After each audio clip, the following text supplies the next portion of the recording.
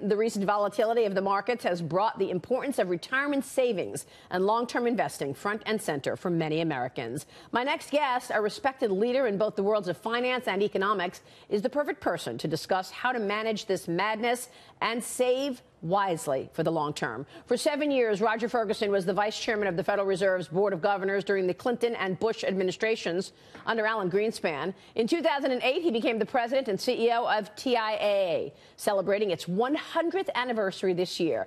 With more than $1 trillion in assets under management in more than 50 countries, TIAA is a leader in helping Americans retire for retirement and thinking long-term about their investment plans. Roger Ferguson, it is good to have you on the program. Maria, thank you very much for inviting me. Thank you so much for joining us. First off, got to ask you about this volatility. I mean, we see these wild swings, so much nervousness in the market. I know you're a long-term thinker, but what is your reaction to what we've seen this year versus a long time with no volatility? My reaction falls in 2 or 3 different camps. First, in any market cycle, there will be moments of volatility. So we had a long period with, frankly, too low volatility, so now maybe it's getting back to normal. Secondly, I think it's really a reflection of a number of external circumstances and question marks in the market. So the big question mark is inflation about to rear its ugly head? Will the Fed have to move much more quickly than anticipated? And that, I think, is a fairly legitimate question. It reflects monetary and fiscal backdrops.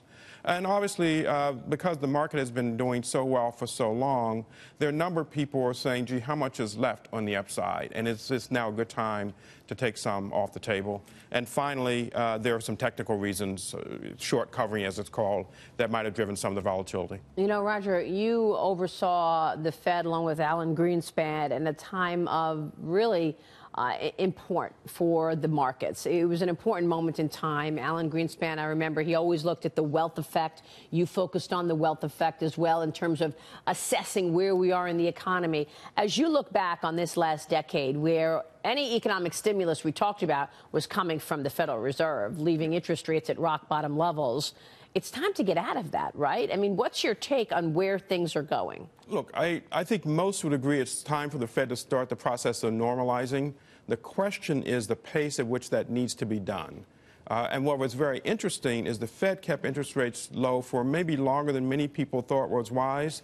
But to date, that bet has paid off in the sense that the unemployment rate has continued to come down, and we really haven't seen inflation creeping up above the Fed's 2% target. And so, you know, it's a little early to say they're behind the curve, but everyone thinks it's probably time to start the process of gradually normalizing. So you think things are pretty good right now in the macro picture?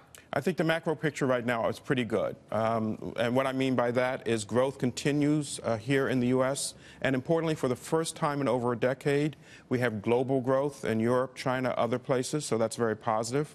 We finally start to see just the gradual uptick in wages, which obviously is very important to the average American. The unemployment rate, as I indicated, has been coming down gradually, steadily, without an uptick in inflation. And corporate earnings still look pretty strong. And after the tax law, would expect that to increase. So I'd say, yes, I'm pretty constructive on the way the economy looks right now. But, I mean, you look at an economy that is getting better. I mean, there are predictions of 4% growth this year. As an economy gets better, wages go up. Here we are talking about jobs, and people are worried that wages are up 3% or under 3% year over year. Does that worry you? I think it's too early to be worried about wages being up. You know, wages being up should be thought of as a net positive thing, as long as it doesn't spill over into inflation. The other thing that we haven't talked about is inflation expectations seem very well anchored, which is they say that the Fed has a great deal of credibility in markets left.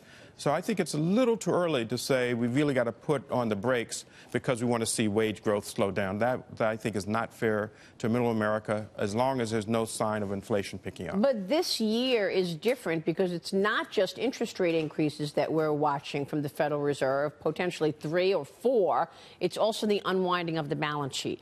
$4.5 trillion. Have you ever seen this happen in your career? No, it's never happened. It's unprecedented. Right. But I do think the Fed is handling it to date very well, most importantly by being very transparent about what they expect to do. And the markets seem to have taken it in stride thus far.